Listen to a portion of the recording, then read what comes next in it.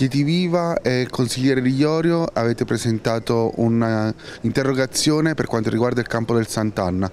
Cosa sta succedendo? Durante l'ultimo consiglio comunale è stata discussa la nostra interrogazione in merito al campo sportivo di Sant'Anna. Dall'assessore e dalla giunta Ferrara non abbiamo ricevuto risposte esaustive e complete.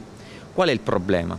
L'attuale gestore, ovvero il Chieti FC, indubbiamente ha vissuto delle vicissitudini societarie che hanno rallentato l'inizio dei lavori presso quell'impianto.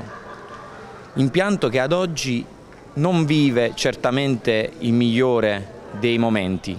La struttura ha delle problematiche importanti, dal manto erboso agli spogliatoi passando per gli spalti. È fondamentale che il Comune solleciti il gestore all'inizio dei lavori, tra l'altro lavori possibili grazie ad un finanziamento ministeriale chiamato Sport e Periferie. Ci sono ben 600.000 euro a disposizione della città sull'impianto di Sant'Anna.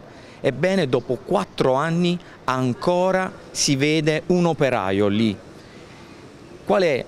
Stiamo pregiudicando l'inizio della prossima stagione sportiva, che inizierà ad inizio settembre.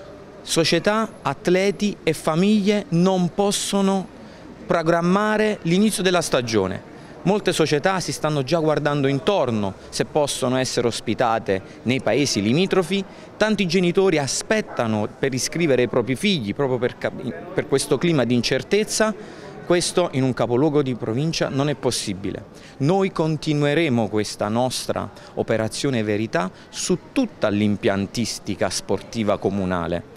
In particolare però ci teniamo al campo di Sant'Anna perché rappresenta il calcio dilettantistico di questa città. Intere generazioni hanno giocato su quel campo ed è ingiusto privare anche le future generazioni di una struttura sportiva che porta benessere fisico, sociale e anche scolastico.